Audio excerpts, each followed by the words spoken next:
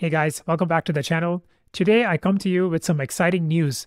Airtable just launched the dynamic filtering in linked record fields feature.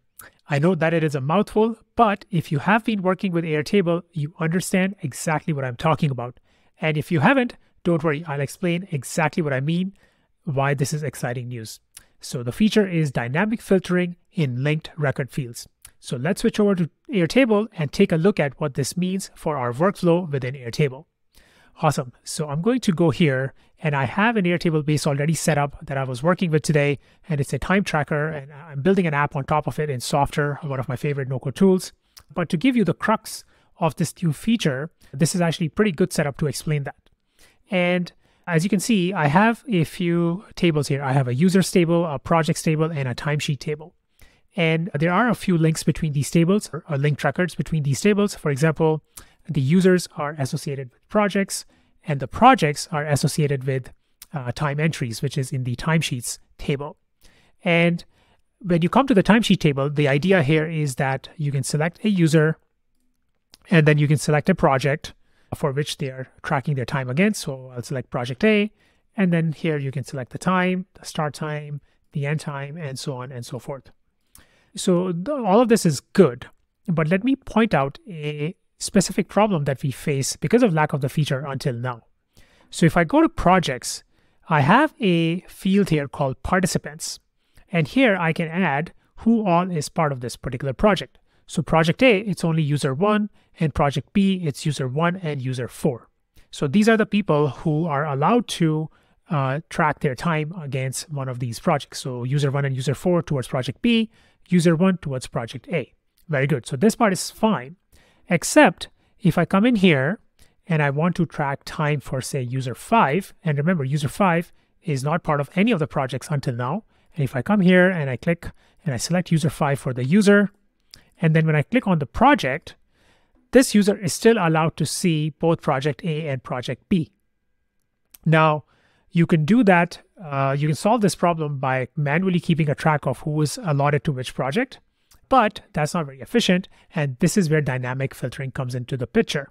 So until today, if you clicked on the edit properties of a linked record field, you would get this option, limit the record selection to a view. So what I have here is I'm limiting the projects to only the projects that are in progress. So if I go back to the projects sheet, I have multiple projects. I have some in progress and I have some done projects.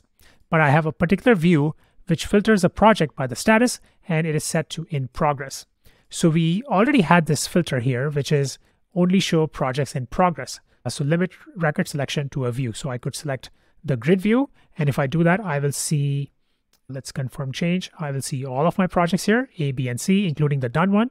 But if I filter it to in progress, then we only see the in progress projects in this particular dropdown. So far, it's a static filter and it's based on a view. So you always had to go create some view, and you can only select one particular view in here. You cannot select multiple views. It's only one and done. So it's either grid view or in progress or done view, right? Whatever you create here, it's not dynamic at all. So that being said, we have this filter record selection by a condition option. And this is exactly what I mean when I say dynamic filtering in linked record fields. So this is a linked record field, which is project, and it is linked to the projects table. And now we have a dynamic option to filter the selection. So let's go and explore this further. So if I turn this on, I'm going to get an option to add a condition. So basically it is asking me, how would you like to limit the selection? So first thing I could do is I can actually limit it by in progress, right? So I can get rid of this. I don't have to have the selection by view. So I can say status is in progress. So I don't have to go and create a specific view, but I will still get what we used to get until now, which is I would still have my options limited to only the in progress projects. But this is where it gets interesting. So this one is nice, but it's still static, right? Like I can only set it to one or more, but still it'll be the same for each record. But what the dynamic filter allows you to do, and let me add another condition here. And now what I want to do is I want to limit the selection of projects based on the user that is already selected in the user field. So if I've selected user 1, I only want to see projects that are specific to user 1. And if I've selected user 5, I only want to see projects that are available to user 5. So how do we do that? So we come in here, we add the second condition, and we say where participants, because remember in the projects table, the users are listed as participants. So we want to check if this particular user is present in that participants field in the projects table or not. But if I come here, again, this looks like a static list, because if I select something, this will be applied to all the entries in this table, but that's not what we want. We want this to be dynamic. So how do we do that? Let me delete this. So to make this dynamic, and this will be familiar to you if you have used the conditions within the form or within the automations rather. So you click on this gear icon, and here we go. Now instead of static condition, we can use a dynamic condition. And let me click on that. So as soon as I hit the dynamic condition, my options here will change. So now what we see is it says, choose a field from this table to dynamically filter selection for each entry. And the option we get is user, because I already have participants selected here. And it knows that participants is of type user. So we have this field user here, and I can select that and hit save. And now let's see what we get in our dropdowns. So I've selected user 5, and there we go. No matching projects because user 5 has not been given any project so far. So let me add user 5 to project A.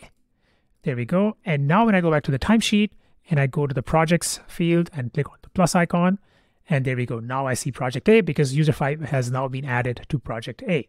There we go. So let's try one more example.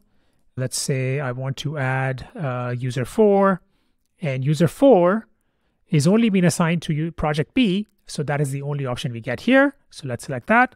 And then finally, let's try user 1. If I select user 1, now I should get both the options because user 1 is allowed to allocate time towards both project A and project B. There we go.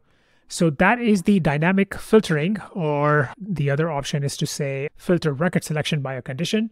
But there you have it. This is brand new, just launched today. And this is going to save a lot of time to a lot of different people. I know many Airtable users who have been looking for this.